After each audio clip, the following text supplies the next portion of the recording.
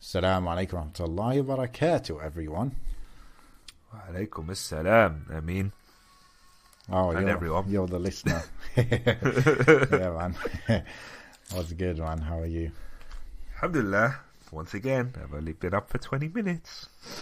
Alhamdulillah. It's how the life is right now. When did you finish work yesterday? I got home about 1 in the morning, I think. Which isn't too bad. It's not the latest, but yeah, it's been a long week. Well, to be honest with you, I woke up in my time zone. I woke up after you, even. Oh, yeah, you did. So pretty late. Yeah. No, you know what I mean? Like, I woke up pretty late because I think for like 2-3 months now, no matter when I sleep, sometimes I sleep at 1, 2 a.m., right? And I'll just still wake up at the same time in the morning. And I guess that's built up. So, yeah. Just, this one time I just kind of went all out kind of thing. Not really on purpose, but I think it was needed maybe. Yeah. Our sleep's quite broken because obviously my boy comes in really early, wakes us up, and then either, I mean, most of the time it's my wife that goes and deals with him in the morning. I'm ashamed to say, but it's just the reality of the situation. And then, then it's Thursday. So he's not in. He's in his own room, kind of thing. Yeah, but he'll just storm in the morning demanding porridge. Porridge is good. I try and convince him. I'm like, "Oh, Suleiman, it's dark. Let's just sleep. Like, come on, let's sleep." And he's like, "No, it's porridge." Nice. What does he have with porridge? It's just porridge and honey, or sometimes cornflakes. He just wants those two in the morning. I've had it where he's literally, like, he'll wake up in the middle of the night, like not even early morning, just like could be like 2 o'clock in the morning or whatever, and immediately as soon as he opens his eyes, he's like, porridge, milk. And I'm like, no, just go to bed. But kids, man. Kids. Yeah. Just reading actually I'm still in the middle of it. I was just reading a little article by Paul Graham.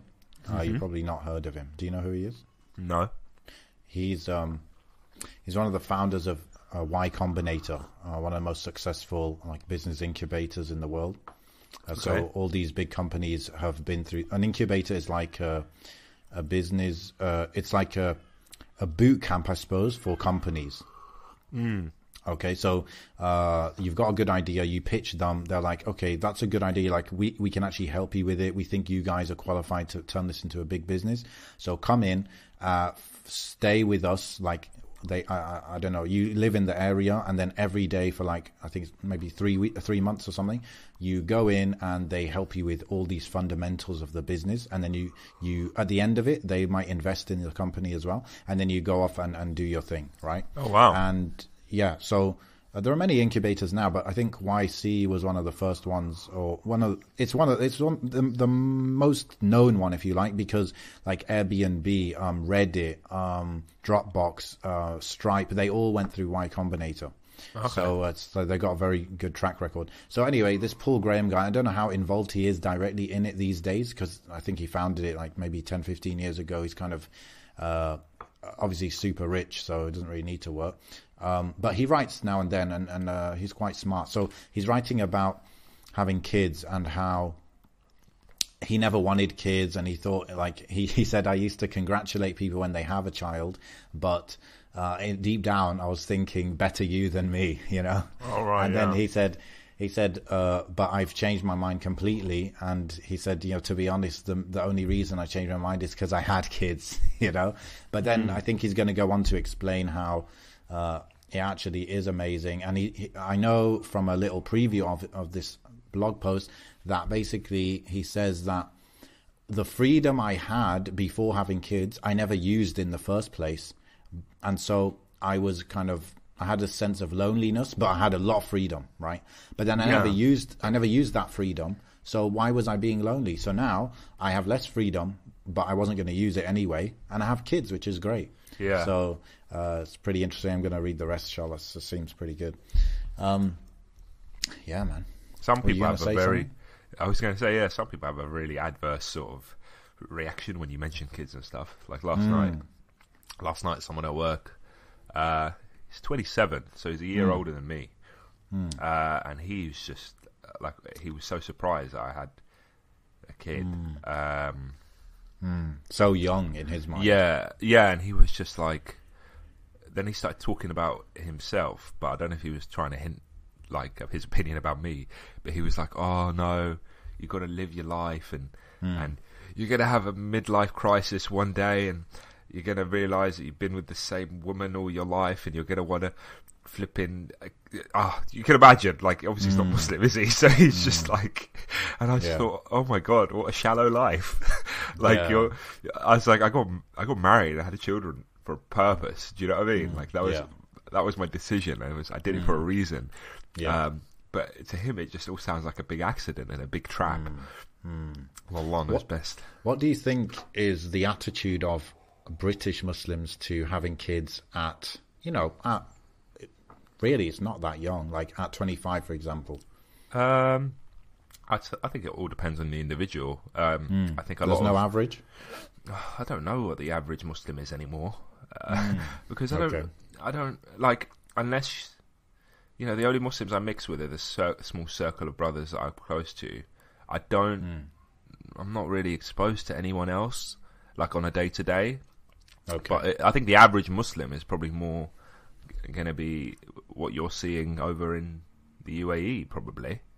In terms that's of the average Muslim. Yeah. I don't think there's going to be much difference between the UAE average Muslim and, you know, those in the UK and etc. I think they're pretty much. That's not my impression. No, my impression is that obviously it's difficult to generalize over here because there are many different cultures, right? Yeah. But for example, like Emiratis, I mean, yeah, they firstly, it's no question like to have kids pretty soon after getting married. That's the first thing. The second thing is that, you know, I don't think really they're the type that are going to have like just 2 kids. You know, they're going to have 3, 4, 5 kind of kids. Right. And that I think that will be the norm for them. In Algeria, funnily enough, like in my experience from my family and stuff, many people are having 3, 4, 5 kids, you know. Oh, really? But when I looked at the demographic data, it showed like the average in Algeria is actually only to have like 2.5 kids kind of thing. So the fertility rate has dropped a lot in certain Muslim countries, you know, in the last few decades. I was told that in Tunisia, people just tend to have 2 kids and that'll be it. They'll never. I want to look that up now. Tunisia. What would you search? Fertility rate. Fertility rate. Okay, it's 2.03. Yeah, see, that's not even that's hardly replacing yourself. Yeah, apparently it's Allahu A'lam, but like I was told that a lot of it is just fear of poverty, like they don't want to. Yes, yeah, same in Algeria, yeah. Really, which is not what should be done, isn't it?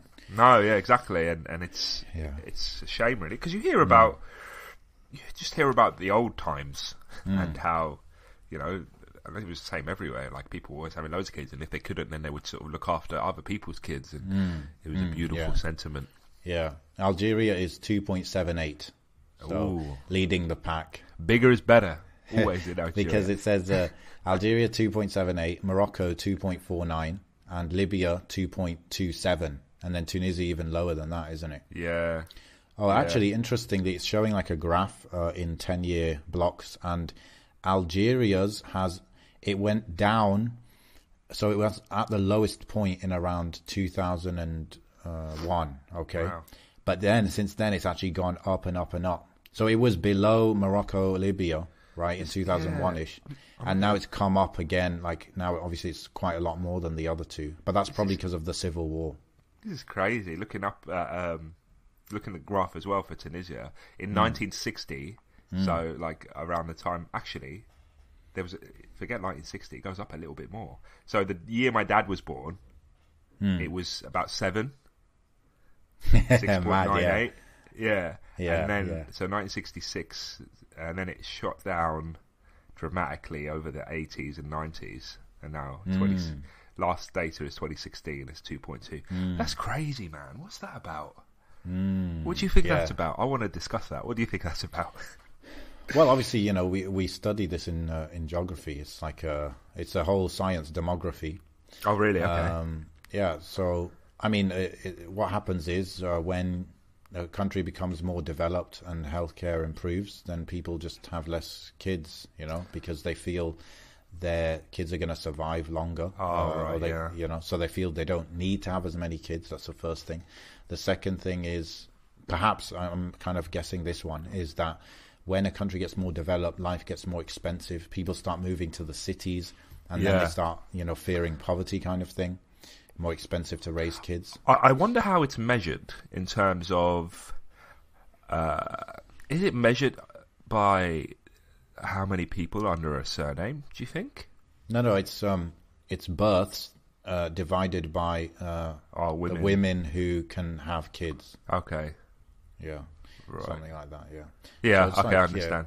Average kids per, fertile woman kind of thing. Okay. So I just don't know if that account... The only issue I've got is that how much does that account for, the child being in one particular family? Do you understand? You could have someone that...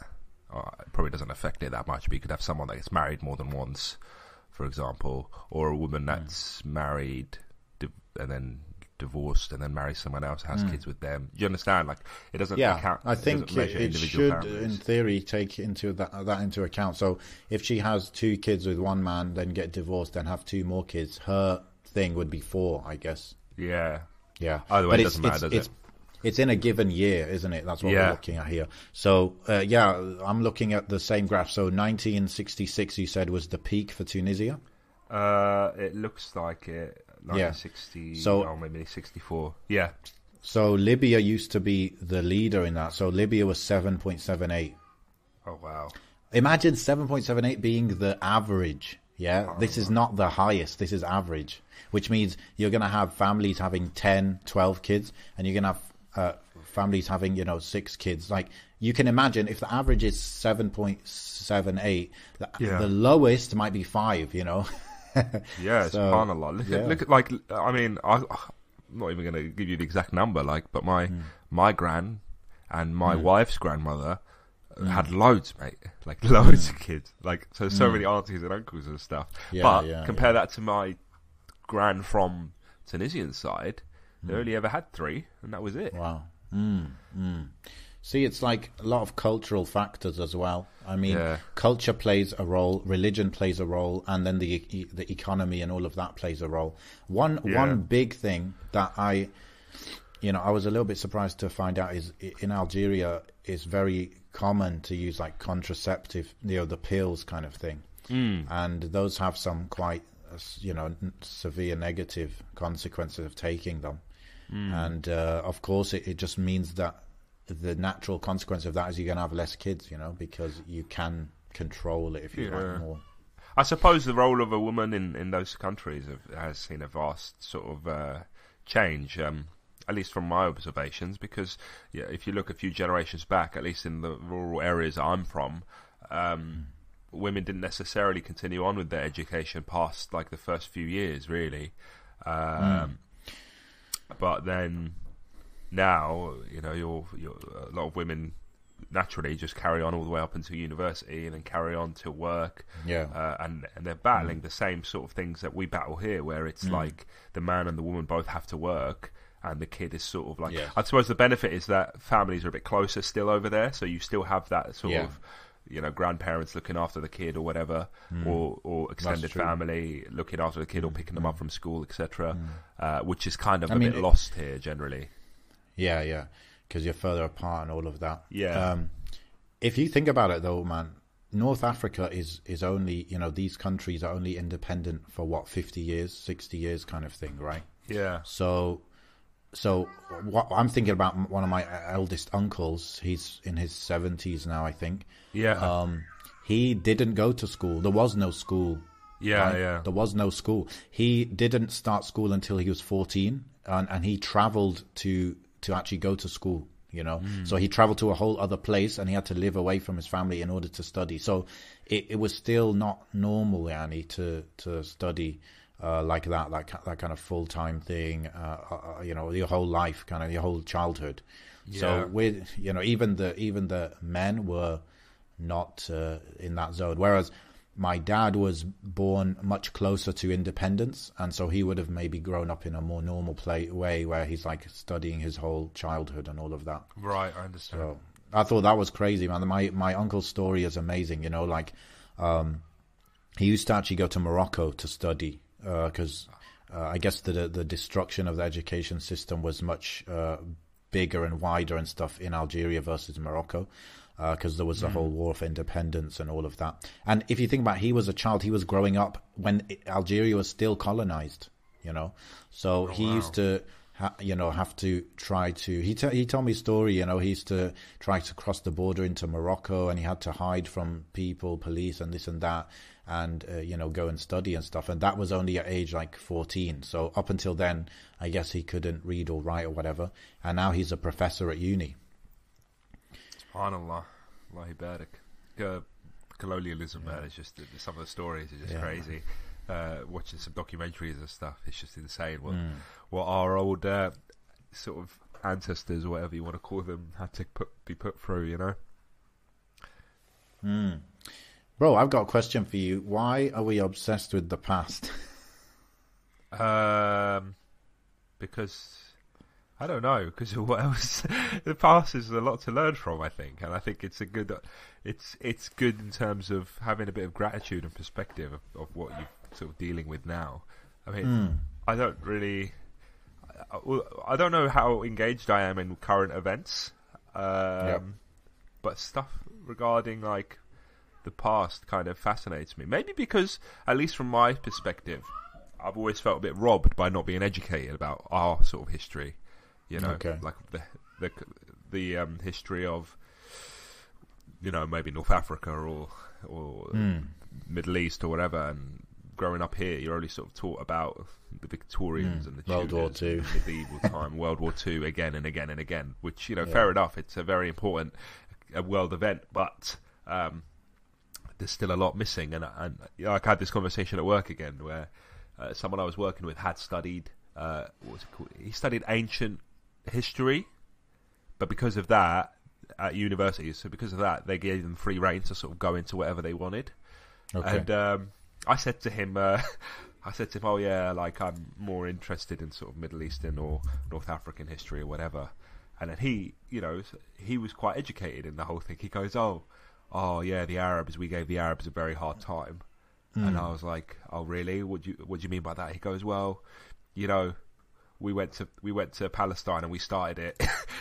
And then, do you know what I mean? Talking about like the time of Salah ad-Din and that kind of stuff. Yeah. He goes, yeah, we started it. We started killing them, and no wonder they got angry. And I was like, oh, okay. I'm glad you said it, not me. Do you know what I mean? But yeah, some people, are aware, and it expands their sort of understanding, because I have explained in the past to certain people that, for example, when people talk about like the motives behind extremists and stuff like that, I have sort of noted that, despite the fact that I completely disagree with any sort of extremist action, the ideology is rooted in a lot of history, and it'd be very redundant to just disregard that, ignore that. Yeah, for example, if we were to talk about ISIS and their ideology in terms of all that land mass that they tried to acquire and succeeded for some time, was based on historical sort of accounts of what was taken from Muslims in the past. Not that it still didn't belong to Muslims now, but it was like the whole Sykes-Picot breaking the borders that weren't actually put down by Muslims but were put down by the British or whatever, and they wanted to get rid of those borders and reclaim this caliphate that was destroyed, etc. So yeah, there's a lot of there's still this resentment, there's still this sort of and to be fair, the whole world has its, like, at least the underdogs of the whole world have their history with stuff like that. Like, for example, the transatlantic slave trade still frustrates many people today. The way that Africa in general was sort of, and still is, exploited for its resources. Some of the most richest mineral rich countries in the world are the poorest. You know, what does that even mean? Yeah. And then things, you know, the future is looking a bit interesting. Allahu Alam, how much more of the future we have left to live, akhi, because, you know, the end times and all of that. How long have we been here since the Prophet ﷺ has passed, you know? But like with the rise of like certain ideas like the cryptocurrency, for example, technology that sort of, on one hand, technology that's very kind of scary in its monitoring capabilities. Data collection, all of that is quite scary. We sort of touched on that last episode. But also, on the other hand, technology that kind of liberates people to do a lot more than they could, or you know, without any freedom.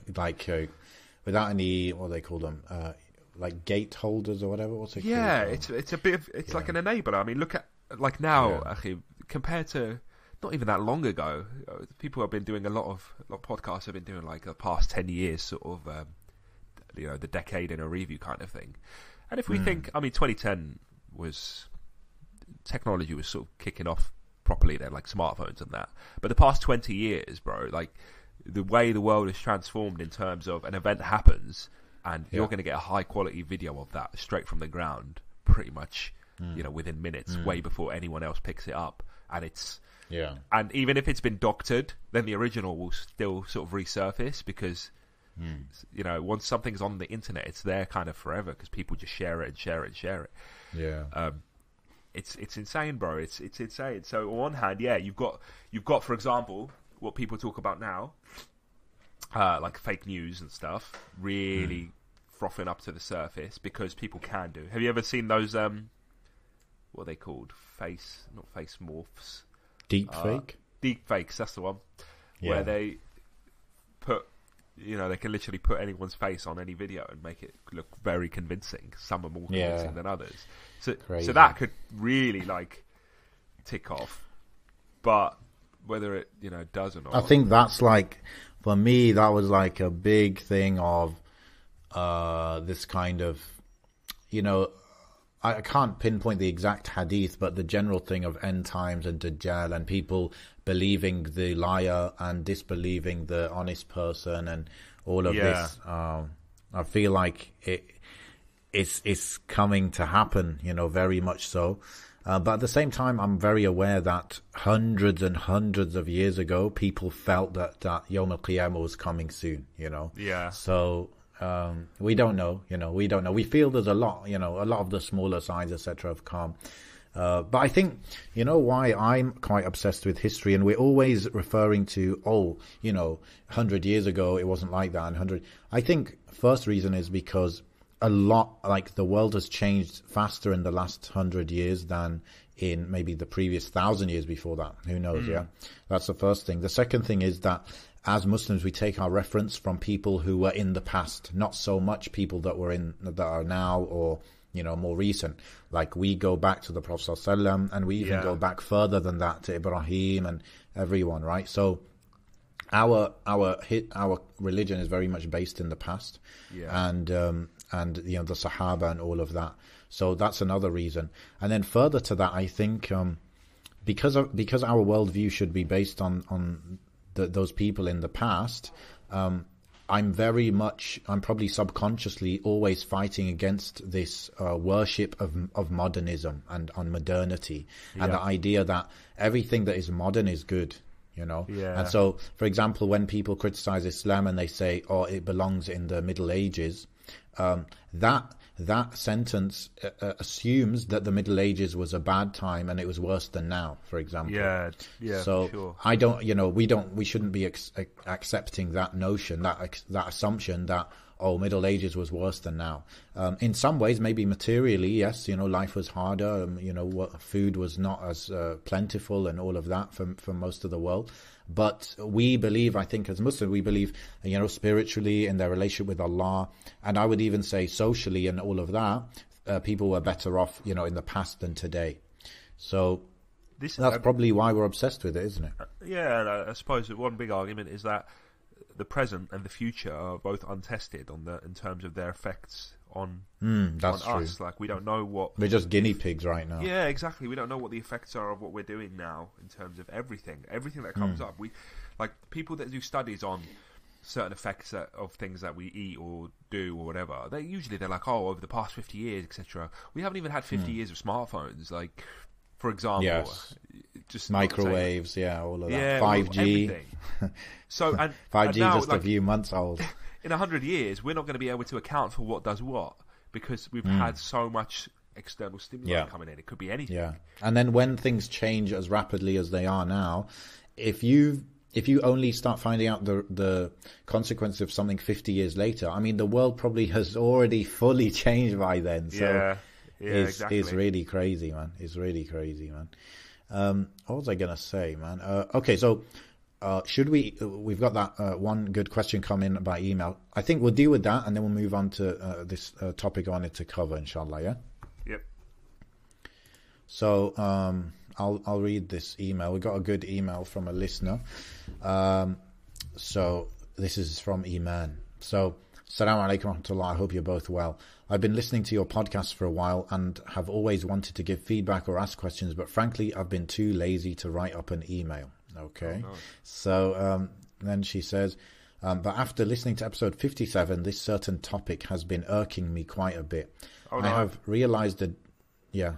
What? Sorry, carry on. Oh, okay. What does irking mean exactly, by the way? Irk is like it's irritated me or it's sort of bugging me. Oh, okay. Okay, I've realized a difference between Muhammad and Amin when it comes to the traditional roles you have as parents and the way you view them. I may be wrong, but Brother Amin does seem more detached and has set clear lines when it comes to what his responsibility is as the provider of the family, and his wife being the mother and nurturer, and the lines not being blurred at all. Brother Muhammad seems to be more empathetic. Sorry, I'm not trying to be mean. To sharing and helping with taking care of the kids, etc. Of course, I know many factors play into this. However, I have a question for Amin. Of course, I'm not saying that the way you think is wrong, but depending on where you live and your circumstances, the responsibilities will sometimes become blurred. For example, as you know, living in London is extremely expensive, and unless you have a well-established and successful job, it's the norm now for both parents to be working in order to provide. And of course, once both parents are working, it's impossible for the mother to take on all of the responsibilities of caring for her children and the father not to share it. Yeah. Example, when you both finish work and come home, who's taking care of the child? Do you leave this to your wife to deal with, or do you take turns each day?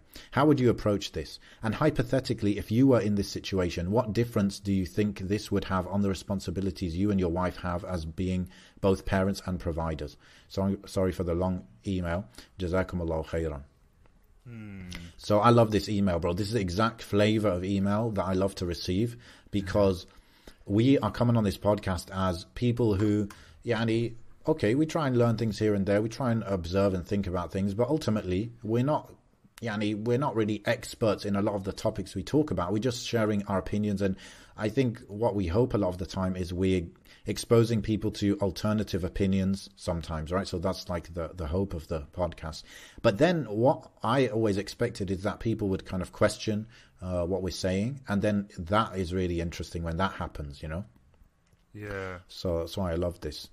There's a lot of parts to it. I want to say firstly, she says that Muhammad seems to be more empathetic. That's what I was saying. I've said it a few times, is that my emotions are less strong. Yeah. So I have less emotional intelligence, meaning the spectrum of emotions that I can feel maybe is limited compared to other people who have more emotions, right? And also the intensity at which I feel emotions is lower than someone else, right?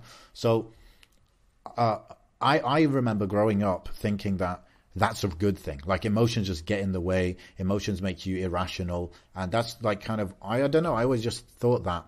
And I used to like insult people by saying, you're emotional. Yeah. That was an insult. Yeah.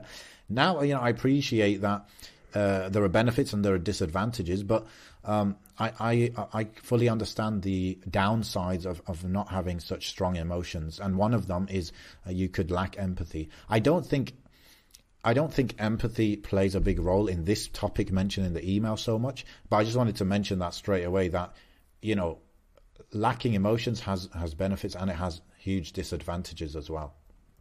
Yeah, I think, but at the same time, I think this whole platform of podcasting is quite, I don't know, it will just show off emotion, a lot of emotion. Being emotional or sharing emotions is going to have more of an impact on here, as opposed to being physically present with you. For example, it could be that, and my impression is that I talk a lot, but I don't do very much, whilst you probably do way more than you say, in terms of you wouldn't talk about your emotions, but maybe you would show your feelings by your actions, in terms of, you know, if you wanted to help out more, or you wanted to do, you know, you wanted to have a particular role, then you would do things, whilst I just tend to talk about how I feel about things. Maybe. No comment. No comment. But yeah, like, I mean, okay, so what I would say is that this, and the reason I say that is because this is a quite a loaded sort of, what's the word? Like, there's a lot of assumptions here, because the assumption is that me and my wife both work, and because of that I share a lot of the workload with her, right? Like, that's sort of what I'm kind of picking up. But that couldn't be further from the truth. Like, my wife does pretty much everything with my son, to the point where I messaged my wife yesterday while I was at work, and I said, she sent me a video of my son. I was like, I feel like I haven't seen him in like a week, you know, because I've come home. Like, the other day I wanted to play with him after work, and bro, I fell asleep on the floor. And I woke up 4 hours later with like the worst backache, because it was just so rough. Man. And then I got up, and then I fell asleep again on the sofa. And then I got up the next morning, went straight to work, and didn't see him because I had to do a night shift. So it's a bit.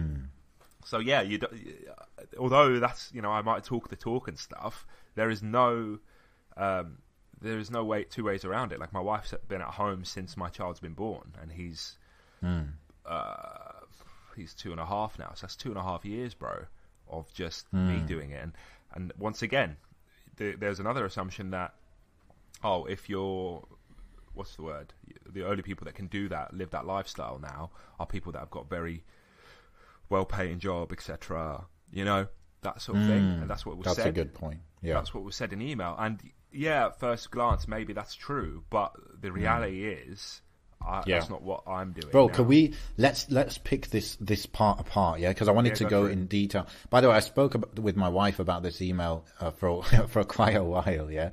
And so I want to break this down, yeah, because I think it's an interesting topic. The idea that, so she says, as you know, like, it's a fact, yeah, living in London is extremely expensive. Yeah, fair enough. It's one of the most expensive cities in the world. And then she says, unless you have a well-established and successful job, it's the norm now for both parents to be working in order to provide. Okay, so I want to break this down, right? So I want to work out how much you need to live in London, if you know London, or we could do like another city which is close to London. It's quite expensive as well, like Brighton or whatever. Yeah. So what is rent in these kind of places? Let's say you're a family of parents and then 1-2 kids. Yeah, you might probably need a 2-bedroom flat, right? How much would that cost? Is that like 1,500 a month? I'm trying to have a look, like average rent. Let's see, average rent, London, 2-bed flat. Okay. It's given by area, which is a bit... Yeah, of course, the area is going to play a big role. I thought maybe £1,500 would be about right. Yeah, it's possible. I mean... oh god, this is a bit complicated. It's possible, but like I've had it before. What have you seen, bro? You tell me what you've seen. This is it. I've said it. I've said what I pay for rent down here in Brighton, and people in London have said, "Well, that's expensive. That's pretty much the same as London." So I don't know. So what is that? That's about £1,000 for 2 bedrooms. Wow. Okay. But I don't know. Okay, let's say 1,200. Yeah. Yeah, I think 1,200 is probably going to be the. Yeah. Okay, let's say 1,200. Yeah. And by the way, just because many people have assumptions about things.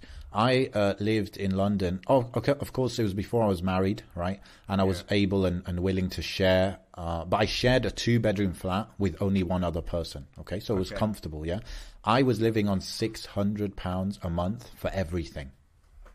Okay. Now, most Londoners would say that's impossible, but I did it and I lived comfortably. Okay, so that's interesting, Annie, when it comes to assumptions and stuff. But anyway, so let's say you're paying £1,200 a month for rent, yeah, and then on top of that, let's say, how much are you paying for travel, like petrol and maybe insurance? Is that tell me about? Is that like another £200-300? Bro, my insurance is quite low, generally speaking. It didn't used to be, so I'm paying maybe £45 insurance every month. Okay. Which actually, well, some people that's really expensive, but to me, I find that quite low. Okay. And then petrol. Okay, let's say £50 then, yeah. You know what? Let's open up this app of mine because it. Okay, let's go last month and see. So for a full month, how much I spent on what? So transport, that includes parking and petrol and whatever. I spent £150. Okay, and that's if you're driving to work. I don't need to drive to work. I do sometimes. I drive. Like a lot of my driving is optional. Okay, I'll drive to London or I'll drive. Oh yeah. So driving to London would make a big difference to petrol costs. Yeah. So if you were living in London, I think if you get like zone 1 to 3 monthly pass thing, I think that costs like, what was that, £120, £140, something like that. Okay. So that's similar to what you said, petrol and parking, 150 plus 50 for insurance. Yeah. Yeah. Okay. And then let's say groceries and stuff. Is that like 250? I think this is where people probably could save a lot. Because I've noticed that that's probably after like general bills. I think that's where I spend all of my money. Because I don't necessarily buy things like you could say, oh, I've gone shopping this week in terms of splashing out or whatever on whatever. Like this month alone, bro. My grocery is the top of the list after bills and stuff. Because I've got the Monzo sort of bank, so they split up everything, generally speaking, quite well. And if they put something in the wrong category, I can adjust it personally. Yeah. So going into groceries, it's saying 450 quid, bro. Okay. 450 quid. And do you know what? Going through this list, nothing looks out of place. Like everything looks like it's interesting. Co-op or Tesco or Aldi. And a lot of it is co-op. I think most of it is co-op, but because I live next to a co-op, so what happens is that poor planning and convenience. Oh, we haven't got this. Let's go. I'll just go next door. I haven't got this. I'll just go next door, and that's what ends up happening. When really we do like a big shop from the cheapest supermarket, which is Aldi, which is good. It's good stuff for a decent price. Like once every 2 weeks or so. Right. Okay. So you're saying 450 is a lot, right? Like that's not like you're just going on the minimum. For only 3 of us, and not even 3. Like it's 2.5. Like my son's 2 years old. Yeah, doesn't eat a lot. But for only a few of us, that's not very good. Like my mum's probably going to hear this, and she's going to give me a ring and have a go at me. Yeah. So should we say like? Should we say 300 is about right? Yeah, because I don't know what happened last month, Achi. Because months before that, it's not been that. So, like a month before that, I spent 270. You know, like some months we. I think this is it. It's just about poor planning. I think when you're tired, bro, after work, you go to co-op and you just get a load of snacks. Do you know what it is? I'll be honest. You know what it is? Because the second highest thing, and I'm not going to say what it the number was, but after that, the second highest thing was my family category. Now, family can mean anything. Family can mean generally what I'll put in family is things that I buy specifically for my family that have nothing to do with me. So, for example, if my wife wants, I don't know, a takeaway or something, I will get her one. I won't include myself. If I'm included in it, then I'll put it in my eating out category. Ah, yes. Good, yeah. So, same for my son. If I buy something for my son, or I buy a gift for someone, or I buy them clothes, or I buy whatever, Yeah. That's specifically, and I only do it for things that are isolated to them. The moment I'm involved, then I count it as everything else. Okay. Do you understand? Well, you become very organized, mashallah. But it's good because I can see now. I know it sounds bad, but I can see how much. Like, there's been, God, the month even before that, I spent. I don't know what I must have done this month, but apparently like over $1,000 on just family stuff.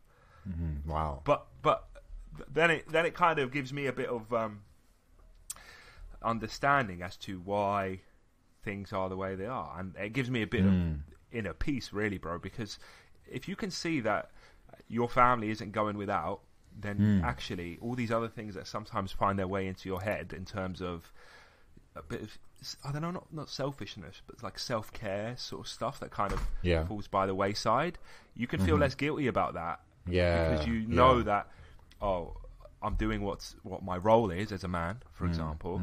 Because I don't know how many people can look at their account and be able to make that sort of observation, you know?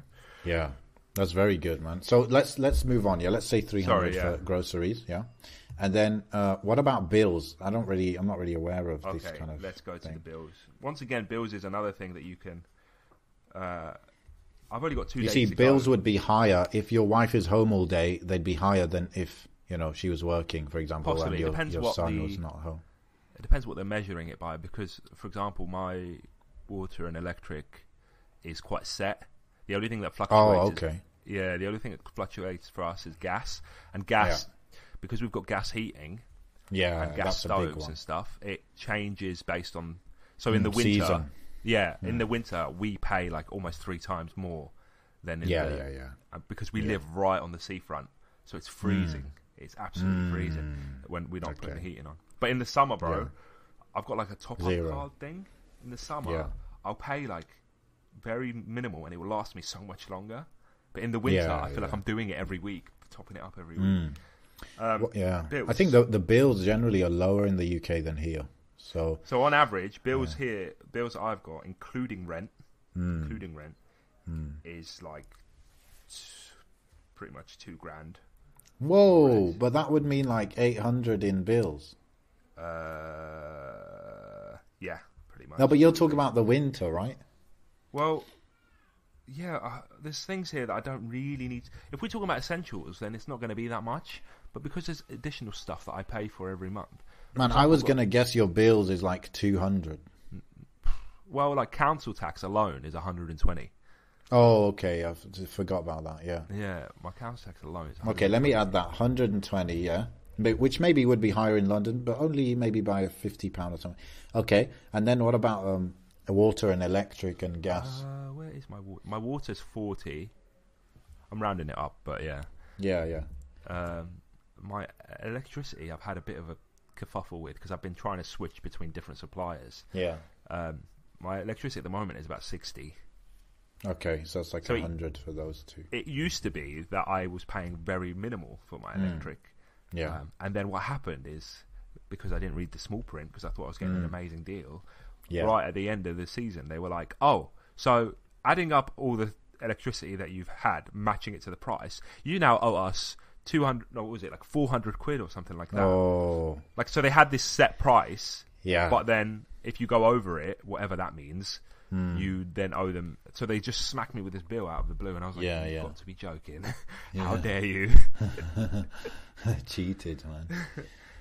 And then, like, the other stuff that are in my bills category, like, well, I said stuff for the car, the gym, which I paid £5 for, which is not really a big deal. Yeah. That's low. Wow. Adobe Creative Cloud. Shh, don't tell them, bro. Don't tell them. The secrets. At least I'm not pirating it, bro. Someone said to me, why don't you pirate it? I was like, bro, I need some barakah in my work. I don't want this. I don't want to be stealing, oh my bro. God. Somebody told me yesterday they paid...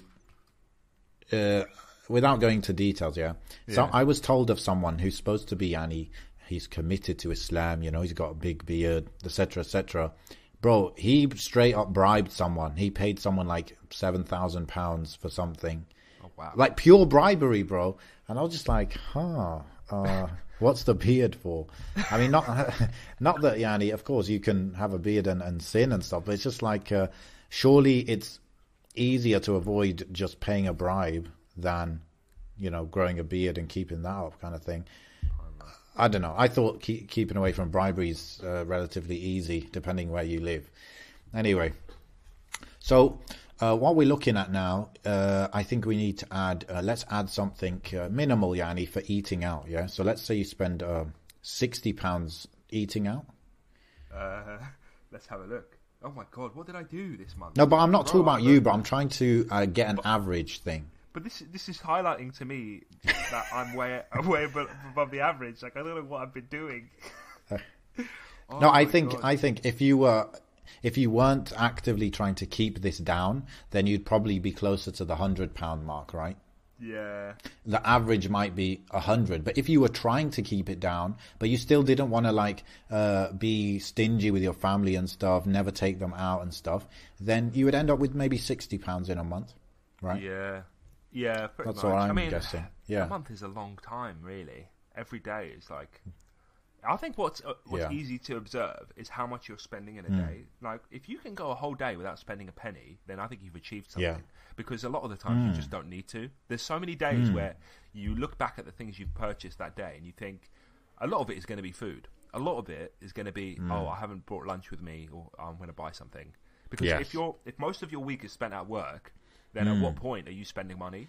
You should be making money there, not spending. Realistically, but I look at it and I'm like, okay, every day I've gone to either whatever supermarket or whatever, like, because I failed to... That's the killer, bro. Yeah, because I failed to, you know, and generally speaking, like, my wife will prepare a lunchbox for me because I'm a child, but do that with whatever food we've had the night before, so I can take it to work with me. But because some shifts are quite long, sometimes I overeat. I get hungry more than once, bro. Or I won't be able to make it back to have my lunch, so I'll have to get something while I'm out. Things like that. And then a lot of it is like guilt tripping. Like, I will come back home and I'll feel bad that like my dad, for example, has always had this habit that he can't come home empty-handed. Like, he'll always... it's just one of my earliest memories of my father. It's just every day coming back when we used to live in Tunisia, just coming back with bags and bags of food shopping.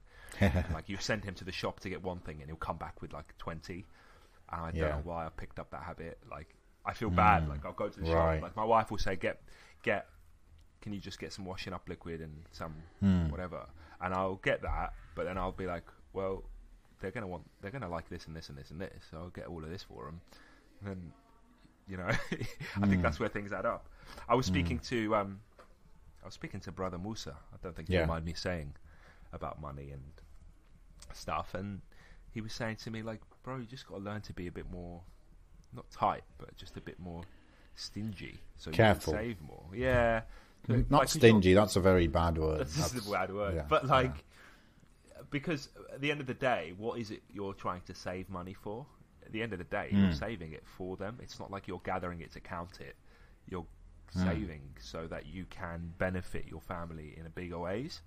So actually, in the long run, you shouldn't feel guilty that you're withholding a little bit. Of course, yeah. It's not like you're spending on yourself, etc. Yeah, but yeah. It's just I have one of my battles is trying to think between trying to basically dissect this idea of tawakkul.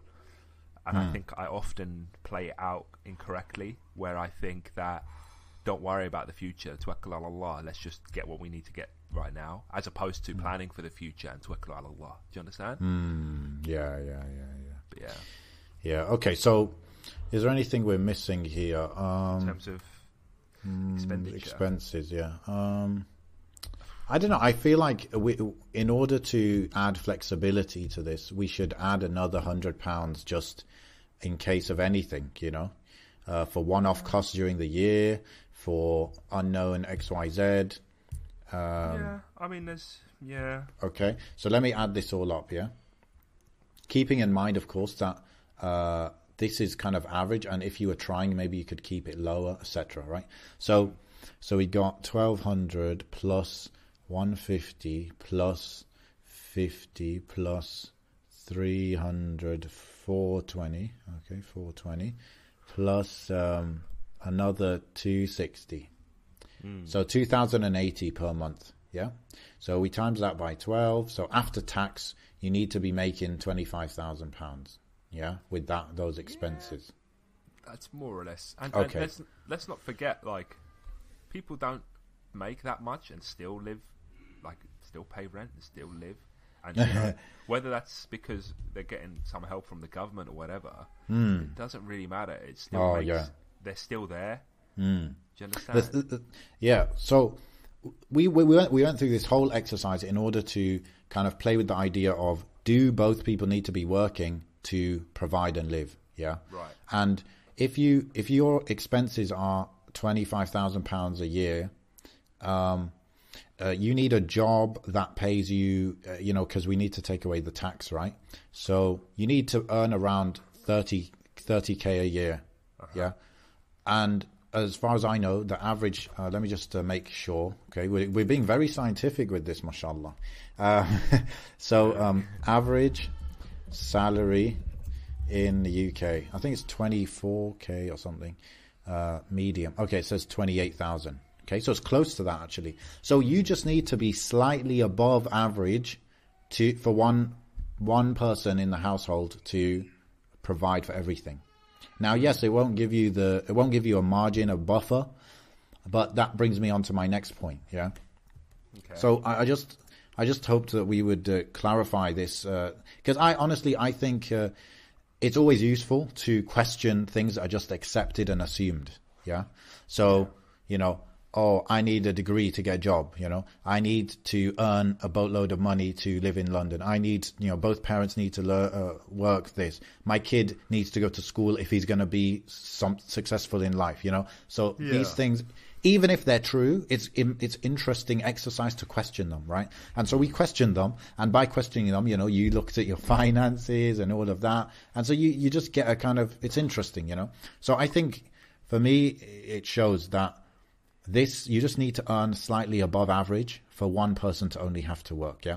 But what I was building up to is, it comes down to this, I think. Yeah. What is your priority? Okay. So let's pose this hypothetical question. A couple living in London, they got 2 kids and, they're struggling. Let's say only the man is working and they're struggling. Yeah. Yeah. Now we could say, most people will say, oh, well, the woman can go work, right? But why don't we say, okay, you're struggling, go and start selling some drugs on the side. Yeah? Oh, God. Go start selling some drugs on the side. There's some downside, it's risky, this and that. But in the end, you're going to get the benefits of being able to afford everything. But a Muslim couple would never suggest that, right? Why is that? Right. Because the priority is the akhirah, and it's a major sin, and it's obviously illegal and all of that. So they wouldn't even consider it, right?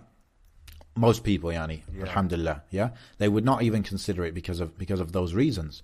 So why is that? Why? Because the akhirah and stuff and not doing major sins is a priority for them. Yeah. Yeah. So therefore, even if, they're suffering, they wouldn't go and sell drugs because it's a priority to not go into that major haram and all of that, right? Yeah. So I would say, it starts with the reason they wouldn't even, be tempted to do that is because they know the severity of that sin. Yeah. So I think this question, it comes firstly, the first level is understanding the consequences of having both parents working. Yeah. Yeah. So I can't go through all of that now and why I think the way I think and all of that. But, I think if you looked into the consequences, you thought about it, then you would get an understanding of the downsides of having both parents working. Yeah. And then you go to the next level, which is, what is my priority? Okay, now I know the results of X, Y, Z. What is my priority? Personally, I think many Muslims, the priority is to have a good family structure, to have their kids raised right, to have their kids, having confidence in their religion, learning their religion, and to have their mother, the mother not compromising herself, having to work in awkward situations, right. And all of this, So again, it comes down to your priorities. Yeah, it comes down to your priorities. If you've thought about what I've just said, and it's important to you that you keep that traditional structure, and you don't have to compromise in a lot of these ways, and you're aware of the downsides of, for example, a woman going out to work, then you would elevate it to a level of priority. Not the same as the selling drugs thing, but you would elevate it to a point where you're like, look, it's not an option for the mother to go out and work full time, etc. You know, I suppose. I mean, it's a bit arbitrary, but the reality is, like, when a lady gives birth here, they get a very, very long maternity leave, and that's highlighting that people or government or the system is quite aware of how important it is for a mother to be with a child. But then, why is there this arbitrary cut-off point? Yeah, that's true. You need to go back. Well, why now suddenly? Why does the child not need his mother anymore? Yeah. True. But speaking about how things play on the ground, I think there. Bearing in mind this person's email, bearing in mind what kind of solutions we can offer in terms of just general thinking, there is not necessarily a requirement for a woman to work full time. Like it could be maximum 2 days a week if they wanted to, and there's plenty of jobs that do that. You understand, like part time or whatever. And if that's enough to sort of take care of groceries, or if you want to pay a part, like in that sort of thing, or if you want just something for yourself, because I think what can end up happening is that you can be so focused. There's two elements, right? One element, and I don't think my wife will mind me saying this, is that she will often not want to ask me for anything because she feels guilty that it's not. I know in Islam, my money is basically hers, in the sense that if she needs anything, that's not a problem. I have no hesitations when it comes to buying things for them, but because of her hesitation of asking, she will sometimes go without because she'll feel guilty to ask, and I think that's what can happen sometimes. And she said it herself, because she's come from a background where she used to work, entirely for herself, not having to pay for anyone or anything, into a family where actually now she doesn't work, and things that we do pay for are bills and stuff. Because remember, if you're a woman going from your parents' house, or your father's looking after everything, and bills are getting paid for, and actually you do work, so everything you make is basically going to you. There's no obligation on you to pay part of the rent or pay part of the electricity or whatever. Although with boys it can be a bit different. I've noticed with boys that do work but still live at home, they may start jumping in to pay for certain things, or they may be encouraged to. But women traditionally have tended to be able to keep their money for themselves, sort of thing. Generally speaking, once again. But then to go from that to now we're living, on our own, pay it. There's rent that needs to be paid. There's this that needs to be done, etc. Inshallah, sisters can get a decent man that would want to just try and take care of that himself, because those are the things that are his responsibility, but there's always going to be this element of guilt that comes from the woman, generally speaking, that they can't help, or they don't want I think that's a terrible cultural issue, Yanni. That's possibly, a problem. Possibly. I know, Yanni, I get the idea of what it's like in the Western context, where it's like there's this idea that, for example, stupid idea that if a woman is not working, then she's wasting her life, she's wasting her education, she's doing nothing, she's not.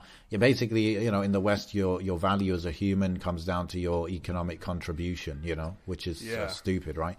But so I understand that, but instead of going along with that, we need to question the idea in the first place. I know other families where the girls are just given everything they want. There's no shame in the girl taking, because she knows she's giving in other ways.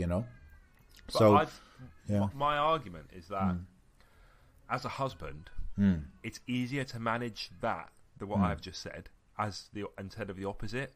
Because what happens is, this is just my imagination going now, but what could happen is, like, for now, in my situation, I could always say to my wife, don't worry, don't feel bad for asking, etc. And then she will ask, but she will always default back to the guilt. which is yeah. easy to That's why, manage, 'cause you that's can why I would encourage- say the you can solution. encourage that. But if there's the opposite, bro, if someone is already accepting of the fact that they're not guilty at all, then they're easier to fall into over asking. So suddenly they're not happy, or they can't be content with what they've got.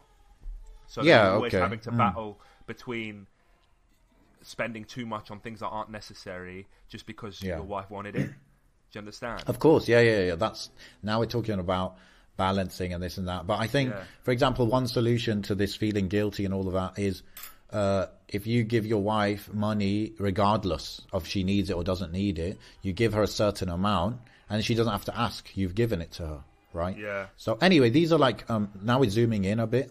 And I just wanted to first mention the whole thing of all this thing about living is expensive. We kind of dealt with that, yeah? And then the point I wanted to make is that it comes down to priority. Like, if this is not a priority for you, that the mother is at home and the father's providing, if you don't see that to be important, then that's fine. It's not a priority. You go and do your thing. I live the way I live, and I try to, have a certain setup because I believe it's the most beneficial way. And the way, like, this is a whole 10 episodes we could talk about it, right? But it's actually, this setup is, what you could call the traditional setup. It's proven in a way, all right? Secondly, it's more in line with the nature of, the man, the woman, and the children. And I believe it's most beneficial for the relationship between all three of them, yeah? The mother, the father, and the children, yeah? All three benefit. It's not just for the kids.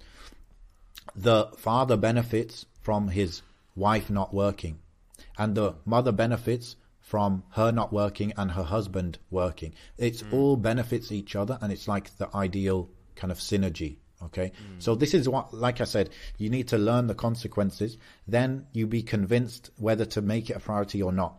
If you choose to make it a priority, then I believe it's just a matter of doing what it takes. Okay. So then we could go into what she asked, which was, how would you approach this? Hypothetically, if you were in the situation, what difference do you think it would have on the responsibilities you and your wife have?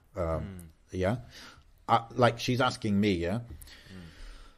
So what I would do, this is what I was saying to my wife when I discussed this, I would, like, because it's an absolute priority to have the setup where my wife doesn't need to work and I go and I provide and my kids get the full attention of their mother, etc., then firstly, you need to get to a point where you're earning what we just discussed, If you earn an average salary, 28,000, you should be just about okay.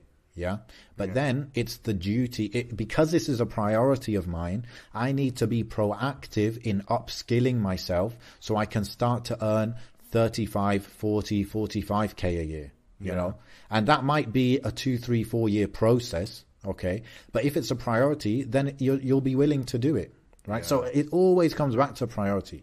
If it's not important to you, you want to live the way, a lot of people live in the UK where, the mother works, the father works, you put the child in daycare and all of that, then you do that. But I'm saying it's a priority. I would suggest all Muslims should make it a priority. Yeah. And all humans, to be honest. Yeah. And so what I would do is I would go about looking at what are the highest, high paid in demand jobs, and bit by bit I would try to upskill myself to the point where I could get promoted in my same job, or I could move into another job, and it's difficult. Like, I'm not saying it's easy, but what I'm saying is, if it's a priority, you'll make it happen. Oh yeah. And it depends like, when we talk about marriage in general and we talk about priorities, once again, that people have different understandings. For example, saying, it's expensive to live, it's expensive to if only one person's working. It only depends on what that marriage expectation is. Is your expectation that you're going to travel every year, or you're going to go on holidays all the time, or you're always going to go out? Do you understand? Like this, I know it sounds really blasé, but this sort of Instagram couple sort of marriage where everything is an adventure all the time, 24/7. Or is your intention to get married was to basically start a family, and that's what the priority is? For myself, it may differ with other people. For myself, the only thing I was interested in, the only reason I wanted to get, the main reason I wanted to get married was to start a family, right? That was the main core thing. In all honesty, it wasn't because I wanted to have these huge romantic adventures and live my life like a movie. You know, that wasn't necessarily in my understanding. But for some people, that expectation's there. Like, yeah, we're going to work hard and grind together, and it's going to be like this flipping story of started from the bottom, and together we're going to be rich and God knows what else, and we're going to be in a different destination every year or every few months. Yeah, but you can do both, right? It is possible, but I know what you're saying. You're saying priority is to build a family and stuff. But this expectation, this expectation is because a lot of it comes from people that haven't had kids yet, right? Yeah. So what happens is, my wife's told me about this. I've come across the same sort of stories where a woman will have a child, and suddenly she'll realise how much she doesn't want to leave, and it kicks in. And I remember that. I remember that happening for my wife, bro. I remember we had my boy, and my wife, like only a few months later, got a job at a hospital. I remember I used to drop her off there before I go to work. But I remember every morning she was crying her eyes out because she wanted to. She missed her son. Yeah, she missed my boy, and I just thought, this isn't fair, bro. Like, this isn't right. It doesn't make sense. Because I remember when my mum had to do the same thing with me, to the extent where my mum had to leave me in Morocco and come to the UK and work, and then she had to do the same thing in Tunisia, leave me in Tunisia and come to the UK and work. And I remember my mum talking about that, Akhi. She still talks about it to this day. That it was the hardest thing she ever had to do in her life. Yeah. Do you understand? And that is the sacrifice upscaled, really. And a lot of us come from backgrounds where our parents had to leave us in different countries to come back and work. My wife's the same thing. Went through the same experience. She was left in a different country because that's where grandparents tend to be, different countries, to be raised there for a bit while the parents came back to the UK and maximised the income. You understand? And my mum says to me, still to this day, it's the biggest regret of her life. She missed the age that my son is now, these pure, sort of unforgettable experiences I'm having with my son now. My mum missed out on them because she was working. And she couldn't even, it wasn't like she could come home after work and see me, Yeah. So that's why the philosophy kind of carried over to what we've got now, in terms of when my wife, hinted or had this sort of idea that she didn't really want to miss out on my son, then I was completely for it. And I see the benefits of it now. And I don't mind, things aren't always easy and whatever, and it can be a struggle sometimes. But the reality is, if it's my priority, then it's my priority. Yeah, exactly. Yeah. And I just took a look at, so I talked about upskilling yourself to try and earn more money, right? The average salary in London is actually 36k. So if you're average in London, you'll be fine. If you're a little bit above average, now you easily start going into the 40, 45k, territory. Like it says, on average, software engineer will earn £45,000. Project manager, £42,000. So, again, it's a case of slowly but surely working towards earning more. And again, is it a priority? Yeah. The other thing is, again, questioning assumptions is, you live in London. Do you have to live in London? Yeah. So you can live in other parts of the country and earn maybe a similar salary, but your expenses are a lot lower. Yeah. Yeah. So that's another thing. And then a third thing is, do you need to live in the UK whatsoever? Yeah. Because, I know of places for sure. I'll give you real numbers. For example, you can live middle class, nice lifestyle in Istanbul, one of the biggest cities in the world. In pounds, it would be about £650 a month. If you earn that online somehow, whether it's working remotely, freelancing, your own business, or even setting up a business in Turkey or getting a job in Turkey, then you can live with that small salary. You can live comfortably in Turkey. I know you can live in Dubai or maybe Sharjah. You can live on about, you need about £36,000 to live there, maybe, in that same kind of thing. Obviously, no taxes, so it's a bit different. But again, same thing. You can live in Pakistan on about, again, I think maybe £600 a month. So again, is it a priority? If it was, maybe you would upskill yourself. Maybe you would. I'm not talking to the woman emailing us. I'm talking to the man who's thinking of how to make this happen for his family. You can upskill yourself. You can upskill yourself and maybe move to another part of the country. You could upskill yourself and maybe look to move abroad, whether it's freelancing or business or remote work. Somebody I heard of just yesterday, he works for SAP, is a big accounting firm, I think, right? Okay. And he just set up an agreement with them where he's going to work in Dubai. He's going to live in Dubai. His job is technically in the UK. He's still paying UK taxes, I think, but he's living in Dubai, and they agreed that. So he has an actual kind of 9 to 5, but he's just working, living in UAE. So yeah, there are many options if you make it a priority, and it may take you 5 years, but it's worth it. If it's a priority, I think it's worth it.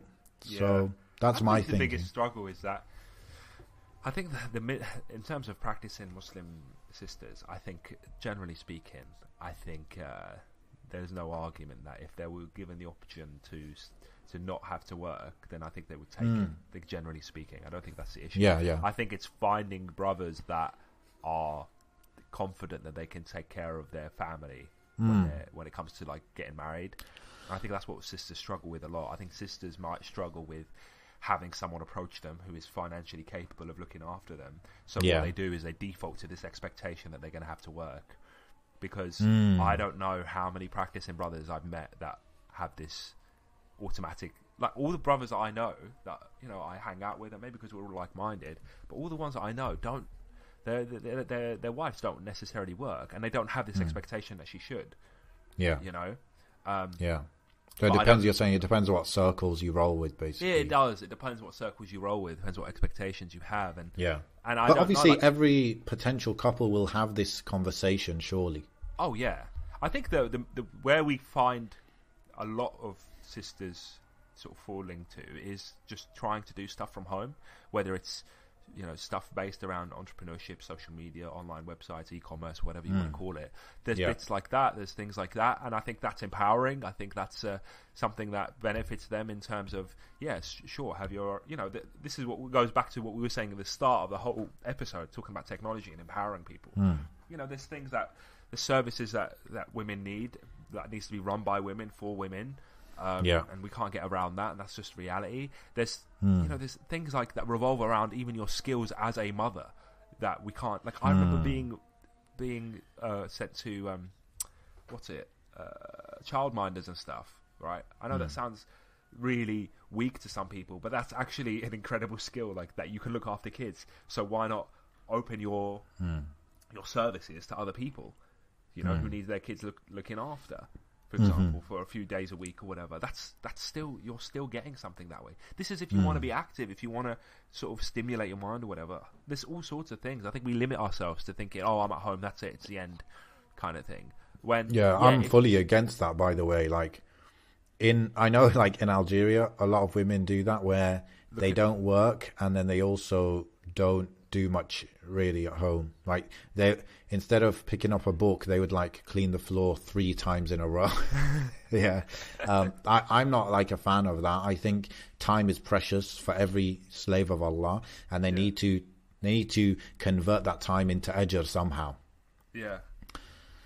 So I think there's a very thorough discussion of the question. I think it's really good. I think maybe also I wanted to say as well that maybe how rigid I am, maybe it's been a bit misunderstood, because I remember saying in one episode, ultimately my wife has that kind of main role, as the mother and stuff, but when anybody needs help, then if she needs help, then I'll come and help her, of course. I'm not so rigid in that way, I wouldn't say, or I aim not to be, at least.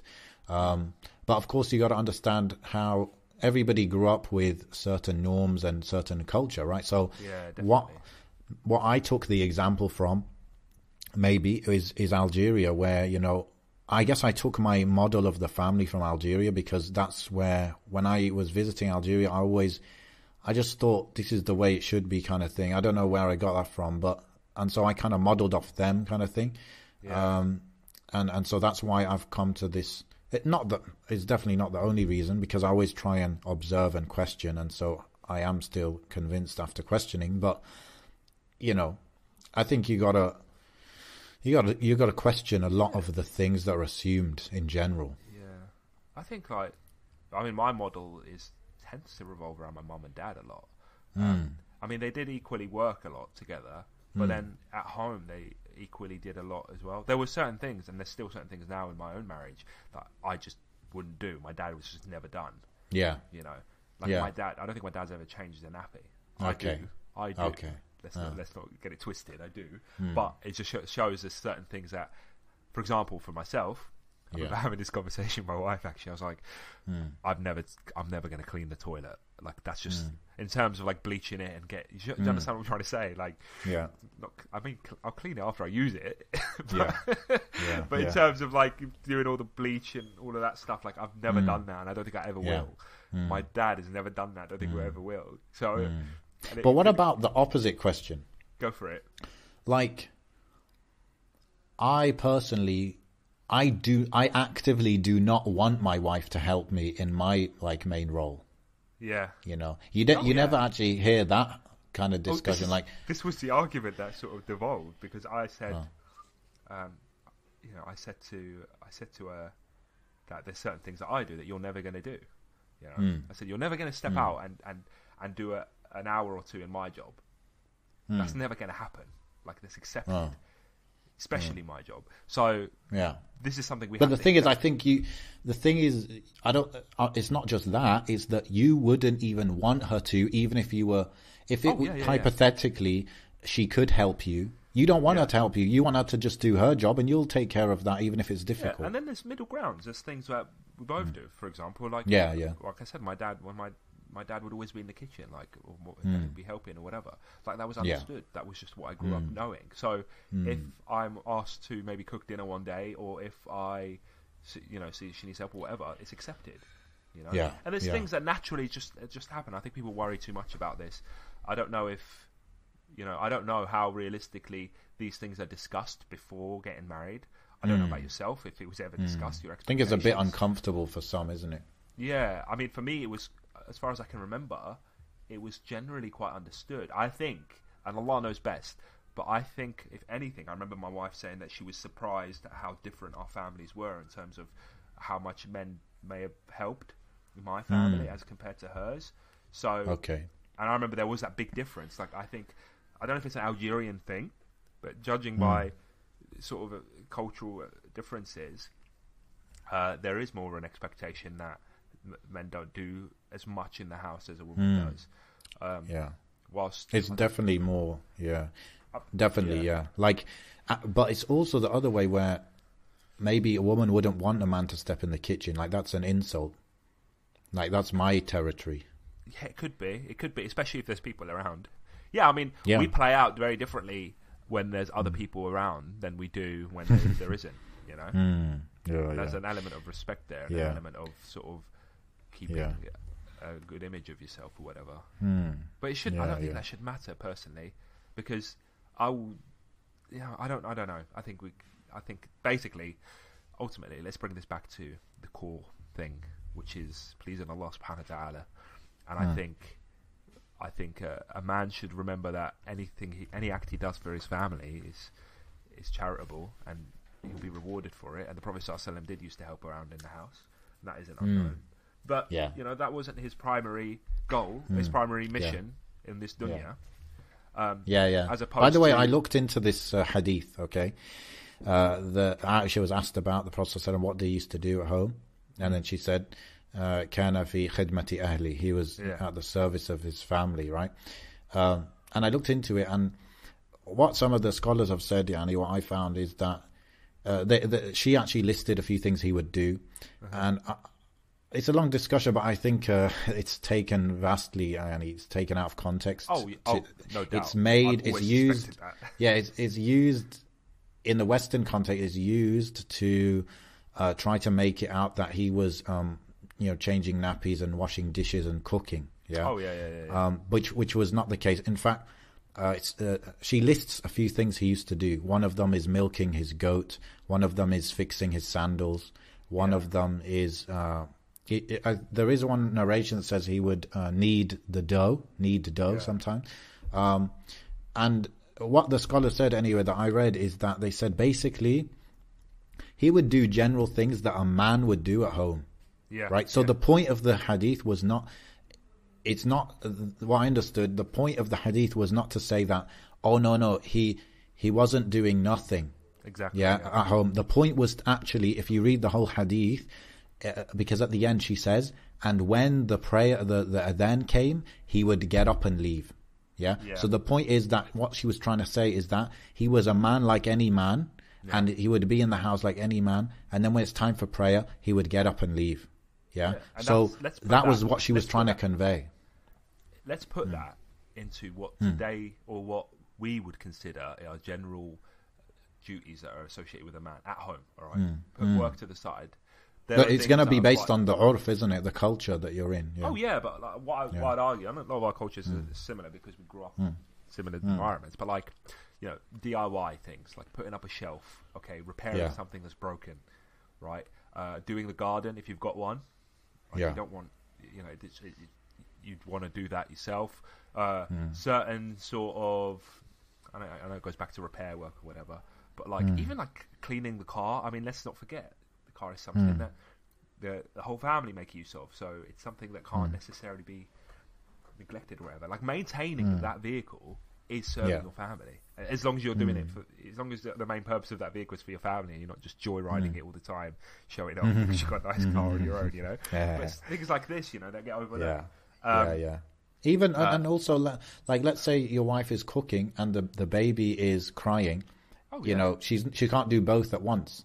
You know, so obviously you're gonna. Also, it's very important for fathers to spend time with their kids and stuff like that, etc. And that time is valuable, and that's a given, bro. That's a given. Yeah, my wife's in the kitchen cooking, I'm automatically with my son. Exactly. Yeah, it's normal. Yeah. Normal. So, a lot of this, I think, it's just navigating some of these modern phenomena. You know, like living in life being expensive and this and that. But I think we dealt with it pretty well, man. The thing is, it's only expensive if your desire for more can't be tamed. Yeah. I mean, I don't think earning £30,000 a year is an issue somewhere like the UK. You know, there's so many opportunities. Yes, some people are more disadvantaged than others. That's true. But if the average is earning 28,000, then, you know, if you put your mind to it and you make dua, then it's just, a lot of it it's just going to be why you want to make more money in the first place.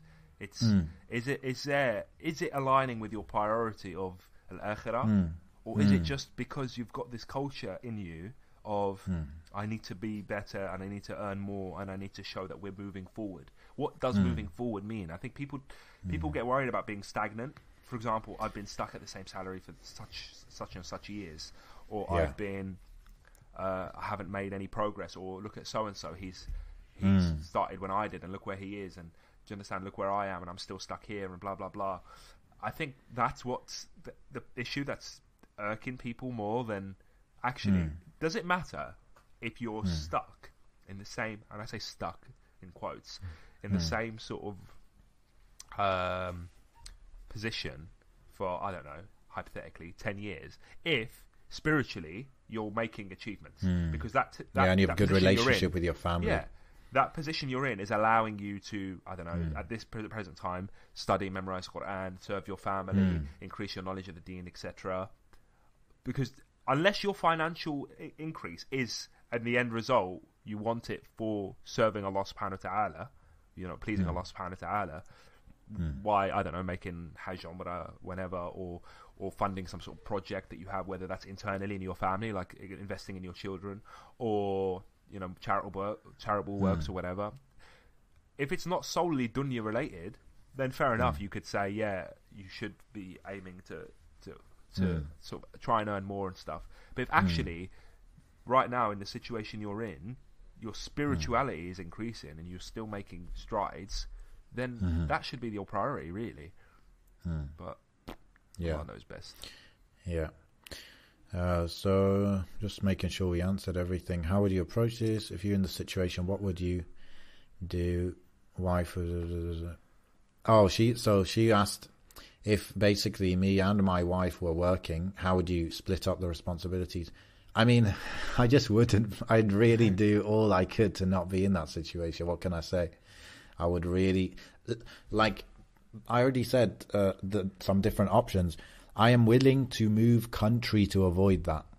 Wow. I'm willing to learn a new skill. Like, I'm willing to start learning software engineering to avoid that. I'm willing to do I'm willing to do a lot to avoid that situation. So, inshallah, I wouldn't end up in that situation. I think that's because you're quite proactive in that sense. I think I would end up defaulting a lot quicker than you. Maybe. But it shouldn't be. It shouldn't be that. It shouldn't be. But I probably would. But I think the most I would default to is what I said earlier, which is definitely not full time. You know, yeah, that's true. So that's another point. Is like, it doesn't have to be black and white. Like, she's full time or nothing as well. Because I remember having this conversation with her the other day where she said, "Do you feel guilty that I'm not working or whatever?" I said, to be honest, judging by the amount of work that you have to do in the house now, right, if I came home and that work wasn't done by either of us, and then we had to do that work all together, then we'd never see each other again. It's a false economy, isn't it? Because you gain one thing and you lose another. Yeah. And the problem is, you got to measure life. I know. By the way, I think we've been a bit defensive. I don't know. I think we're speaking like she's attacking us. I don't think she's attacking us at all. She's not attacking us. She's attacking you. Oh yeah, no, I don't feel attacked. I just I feel like basically the mainstream culture is one way, and it's a big mass, and I'm like pushing back at it. You know what I mean? So that's why I'm answering in this way. What was I gonna say? What was I in the middle of saying? Man, I can't remember. You said part time. It's not black and white. Working full time, part time. Yeah, that's it. You don't measure life and the quality of your life by income, do you? It's a mixture of things. So you might, like, that's what I was saying, false economy. Yeah. So you might gain money, but then lose time together, lose your kind of spiritual state, your mental state. So you just want to balance things up and keep the priority being obviously the akhirah and all of that. And, you know, personally, I'm 100% convinced that the structure of your family will directly link to your akhirah. I fully believe that. So that's why, you know, it's priority. You know, I was thinking as well, Muhammad, that maybe just the one difference between me and you is maybe we do equal action, but I just keep my like standards and goals high, even if they seem unrealistic.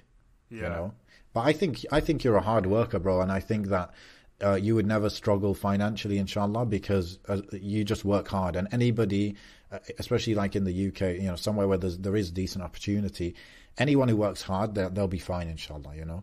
Yeah, so I think, you know, I default to doing what I have to do, despite the fact that, you know, I've gone into many times in these podcasts about how difficult I find work sometimes, and have done in the past. And I've had this conversation with our own family who say, "Oh, just quit, just leave." I'm like, "Well, no, I can't do that. Why would I do that? I need to provide." Do you understand? Like, some people would just quit and that would be it, and they would accept that. And I can't. It just doesn't make sense to me. You know, it just doesn't compute that you would give up on a challenge without replacing it with something either equal or better. It doesn't make sense to me, despite how hard things could be. But that's my job, bro. That's my role. That's what I'm here for. So, Allah reward you. You know, in the Jumu'ah last, Friday prayer in the khutbah, he mentioned a hadith of. I'm trying to recall it because I remember reading it before, and then he reminded me of it in the khutbah. It's basically a man was like digging something, or he was farming or something like that, and then some of the Sahaba went past him and they said. It's something like, why are you like wasting your energy on this? You could just go to fight fi sabilillah. And and the Prophet ﷺ corrected them. He said, if he's doing this for his family, yani to earn a living, then it is fi sabilillah. Like, it's the same as if he's going to fight. So I remember that as It's a good one to remember always. My advice to brothers is, with that in mind, is to just have that intention there.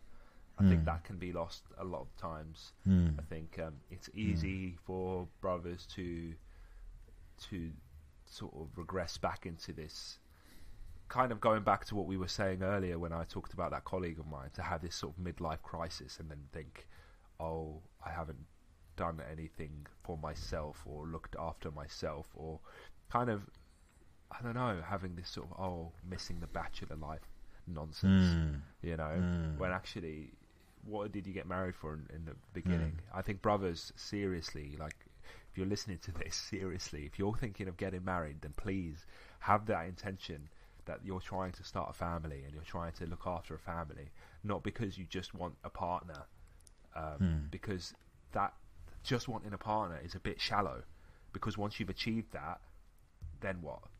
Then everything else technically just looks like it's getting in your way. Do you understand what I'm trying to say? Yeah. Like if you're having a family and having kids and looking after them doesn't appeal to you, then don't bother. Honestly, because what you end up doing is just damaging that blessing of yours. I think the way it needs to be seen, and I was writing something about this the other day, the way men need to look at it is, it should be your pride. Your pride is to provide for your family, to protect them if need be, and all of that. And equally, the woman's pride is to, raise children that do great things and raise well-mannered, committed children. They're committed to Allah, and to, again, it should be her pride as well to have a very presentable, tidy house, and all of these. This is your pride, yeah. Do something that you can be proud of, not something that's just fun or enjoyable, but something you can ultimately be proud of. Yeah. And I think that's something that maybe has been lost a little bit. It's like, if I can avoid working and still make money, then yeah, let me do that. But what happened to feeling the pride? And it's like, this is my thing, I did it. I think there's a lot to be said about that, man. Definitely, bro. There's some of the most amazing moments is, honestly, when you like shut the door behind you after saying goodbye to your family and knowing that you're going out for a purpose, and then that moment where you put your keys through the door and you come back home, knowing that you've been out for a reason, for a purpose, for this family that you're returning to, and then seeing your kid like excited to see you every day, bro. Like my son just freaks out when I get home. Like when I put that key through the door and I step in, like you just hear him like shouting my name. And it's an amazing feeling, and that's what keeps, that's what reminds me every day of, this is why I'm doing this. Like I'm doing this for them, and Allah knows best if that experience can be emulated by a woman at home, and ideally it should be. Ideally, it'd be great if they could see what they do at home as service to their family. Yeah, and maybe just close off with this thought, Yani, that I think a lot of what we talked about today is up to the man. And a man needs to lead his family and be proactive to whatever level he has to be, and he needs to make his wife feel like he's providing for her. There's no harm in her needing things from him, the financial things. She's offering something in the family, and he's offering something. And ultimately, you should be doing what you can, trying your best. Not everyone will achieve it, let's be real, yeah. But you should be working to put yourself in a situation where your family's your wife is comfortable, you're able to afford things, and making your wife feel that she can ask if she needs, and all these things. It really does often come down to the man. So it's something to ponder on, isn't it? Okay, gotta go to Salah, and I guess you gotta go somewhere too. Suleiman never interrupted us today, but I think my son was causing a bit of background noise. So he did, I heard your son. Suleiman did open the door, and then I sort of saw a glimpse of him, and then someone must have kidnapped him. So, alhamdulillah, man, alhamdulillah. Okay, man. If anybody has any further comments, on this or any other topic, then really appreciate if you get in touch with us. Like you heard in this episode, it's really good. It's really what's the word? It spurs us on. It gives us a lot of content to talk about when we get these kind of questions and comments. So please contact us. Go to mindheistpodcast.com and you can either email us or fill in a anonymous question. And we haven't asked for a while, but if you're listening on the Apple podcast, then drop us a review, inshallah. Let us know what you think. And any last words, Muhammad? Just be good. I don't know. Be good, boys and girls. Yeah, be good, boys and girls. Look after each other. Have good intentions and be grateful. One last thing, actually, is just if you are in a marriage and your husband is working his butt off, then just say thank you for everything you do for us. It makes a world of a difference, bro. Like when my wife thanked me for being at work and stuff, it literally just transforms my day.